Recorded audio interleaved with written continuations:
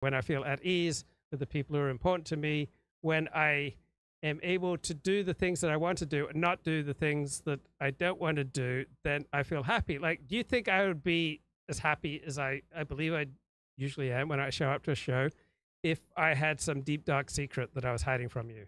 Like, if I was like compulsively whacking off to pornography, or if I was just spending hours a day in sexual fixations, or if I was having sex that embarrassed me, if like I was engaged in illicit gambling, or I was just going around unnecessarily alienating people and creating a whirlwind of negative consequences for myself, you think I'd show up as a happy guy? No, because my public presentation of myself is pretty similar, right? It's more disciplined on this show than in real life, but there's nothing dramatic that I'm hiding. And so when you're able to be reasonably transparent, when you're accomplishing the things that you want to accomplish, when you feel master of your domain, right?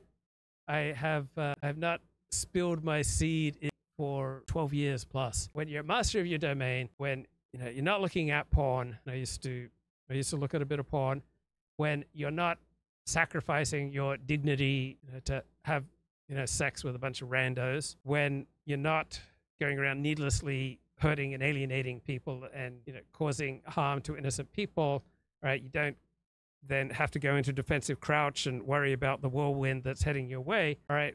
When you have that sense of efficacy, right, where you feel a mastery of your own choices and your words, and it's been greatly helped by the Adderall and the ADHD medication, right? The Adderall helps the impulsiveness and helps me to stay on track, but the clonidine and the Strattera help me modulate the intense emotional ups and downs that come with ADHD.